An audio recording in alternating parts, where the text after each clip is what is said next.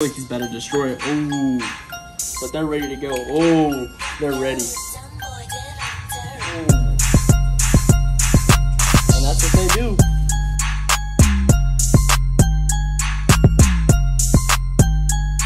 Alright guys, this is my new cat, Bagel. I just got him like maybe a month ago, maybe a month and a half ago. He's already grown so much. Hey, back up. I've already grown so much with him. He sleeps with me every night, and he's honestly not that much of a hassle. Clean the litter box, feed him every day. It's really easy. But I already fed him, so he's not going to be in the feeding video today. But let's get into the rest of the feedings. Welcome to my animal room, guys. For all of you who don't know who I am, I'm Ethan Godoy. This is my animal room. And today we're going to be doing some feedings. We're not feeding everything in here. We're feeding some snakes, some fish, not the turtle. We're feeding my bearded dragon and both of the crested geckos. I'm gonna show y'all how I feed everything. But first, to get into it, we're gonna start with the fish. We're gonna get the quickest things out of the way. So right here I have some big worms, small worms. We're gonna start with my big tank, my 75-gallon tank. This is also, once again guys, this is just a normal grow out tank. So I know it's small for them right now. And all of this that you see at the bottom, this is just dirt because I feed them worms and they have dirt on them sometimes. But they're ready to go. Oh, they're ready. Oh, bluegill got it. So they both got one big worm, but I think I'll feed them one more. I'll give the bass one more. And by the way, I usually feed them fish also, but I get that like once every 2 weeks, and I feed them worms most of the time. All right, and this tank over here, we have my bluegill and some other like small panfish. We have a green sunfish and a warmouth, but they all stay hungry 24/7. Some of them eat from my hand and some of them just refuse, but hopefully I can get them to eat from my hand. That bluegill is crazy. He eats anything that he absolutely can. I had to cut up another worm because that stupid bluegill is eating everything. I want to get to see if my... There he goes. He'll get it. I'm trying to see if the warmouth will eat. There he goes. The green sunfish doesn't always eat. He eats sometimes. It just depends. And right now I have 2 little baby bass, and they're up next. I had those green sunfish in there previously, but I ended up taking them back to the lake. So right now, I'll probably just cut this one in half. Sometimes they eat, and sometimes I just leave it in there overnight, and they'll eat it while I'm gone. So they don't always eat. Let's see if they give us a little show. See, right now they might not be really hungry. They might not be very hungry. See, there's still a worm in there from yesterday. There was 3 in there, but they didn't eat that one. And the other bass is up here. They're both doing good. I just saw them swimming around. Alright, so my bearded dragon, all I feed her is zucchini. Maybe sometimes carrots and the occasional crickets. But for now, I just feed her zucchini because she's about that age where she eats a lot of leafy greens and stuff. But this is mainly all I feed her. Honestly, I have no idea what I'm doing. I'm literally just chopping it up as finely as I can, just to make sure I know she's not choking. Sometimes I take her out, sometimes I don't. Depends on how I'm feeling that day. So right now, I'm gonna go ahead and get her bowl. She knows when it's time to eat because she gets anxious.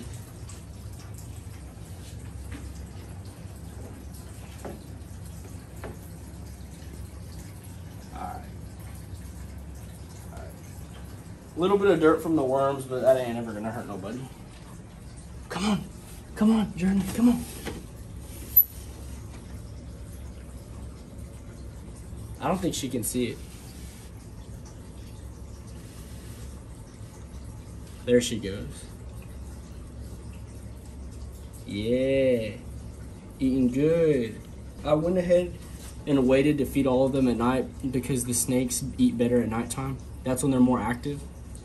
But yeah, she's eating good.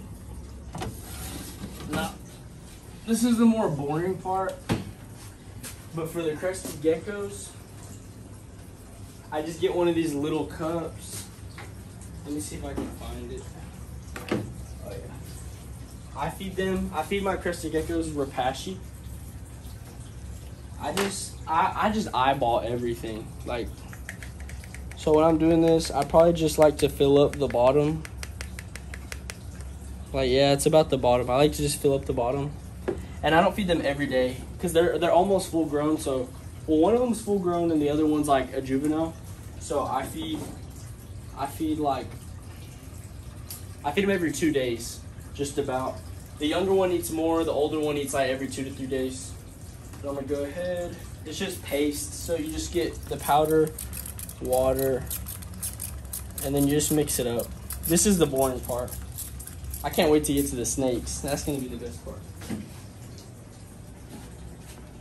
So I saw this somewhere on YouTube, and what I really like to do for the juvenile crested gecko is I'll get literally just a little bottle cap and I'll fill it up to the brim with some paste.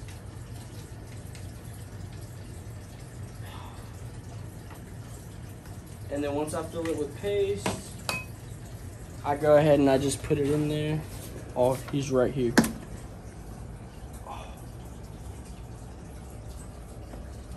Let me see if I can get him up for you guys. They grow so fast. Sorry for the dirty hands. I was messing with the worms. But yeah, they're freaking beautiful. But yeah, as soon as I put him in there, he's gonna be eating good.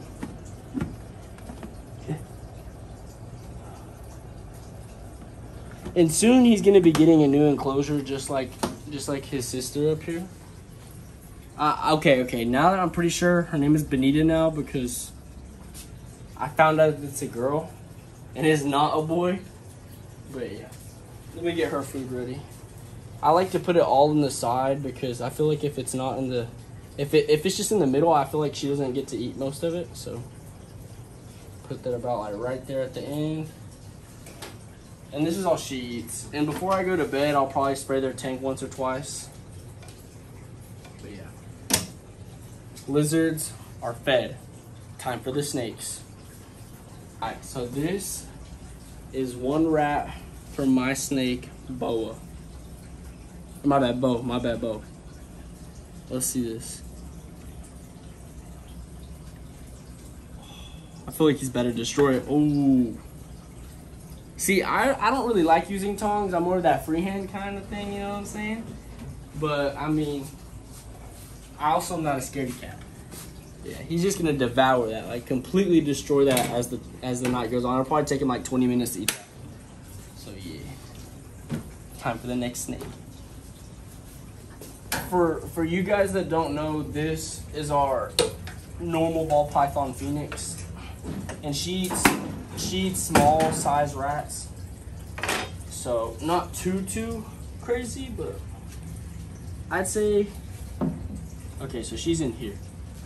I'd say she's like a good juvenile size. She's definitely not an adult.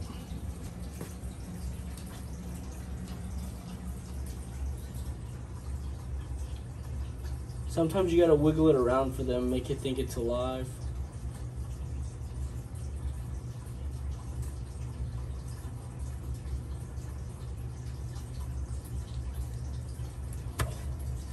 There she goes. Isn't that just crazy? Majestic almost. I love seeing the babies eat. This is the big finale. This is my girl Ruka. She is my 4.5 foot red tail boa constrictor. And usually when she eats, she destroys her meal. Like they're not live, but if it was alive, she would knock it unconscious by how hard she hits these. So let me go ahead and go get her rat, and let's see how bad she destroys this. I'm expecting a show out of you, girl. Let's see it.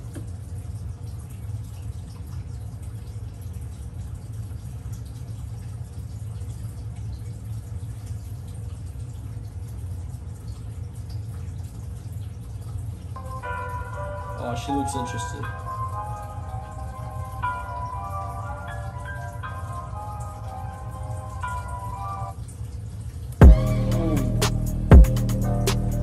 And that's what they do. If I'm being realistic with you guys, this is a little bit too small for her. It's a medium-sized rat. She usually eats like large, even sometimes bigger than large rats. But at the pet store, this is all I could find at the moment was a medium-sized rat, and she has to eat. So I went ahead and just got her a medium. Actually, I'll leave this here. For the big dogs to eat. They starving. The goal here is to end up with like 6 eggs a day. I just got these because they're cute. My babies over there. 3 California tans, 3 Isa Browns, and I plan on getting 6 eggs every day. And the other 2 over here, they're just for fun. They're just for, hey. We had names for all these guys, but I honestly forgot. Go right to the water as soon as I leave. I gotta work on that. I gotta get them used to their papa. This is one of our absolutely beautiful California tan chickens. Ah, calm down, calm down. She's gonna lay some eggs for us, plenty. I'd say hundreds a year. That's what I'm expecting at least. They're this close to laying eggs. They're just pushing 4 months, and that is our goal with all of our chickens.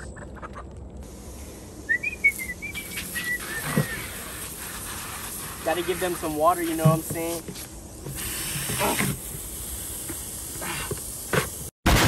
This is the only reason I don't like having chickens.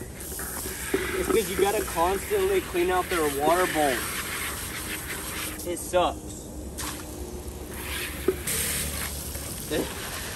Look at all this poopy.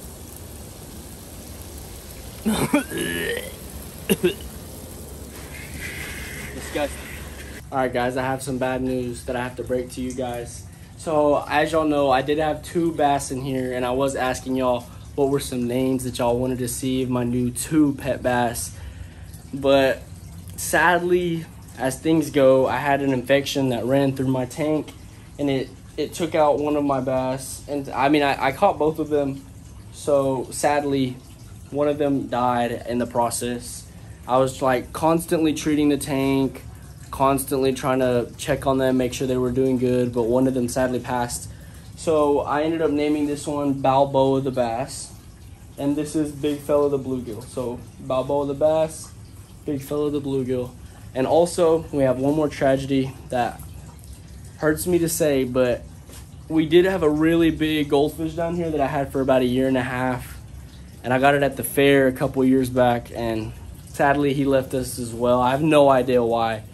Like all these fish in here are doing great. I don't know if it was the water quality. I don't know if overfeeding, or I don't even know if that's a thing for goldfish, but all I know is sadly he died. But on a better note, I hope y'all liked the video. Hope y'all like my animal room. Hope y'all like to see everybody eating good. I want y'all to go down, and I want y'all to like, I want y'all to comment, and I want y'all to subscribe. Make sure y'all comment a bunch of new ideas that y'all want to see me do, any new animals that y'all want to see me get. Let me know. I'll see you in the next video.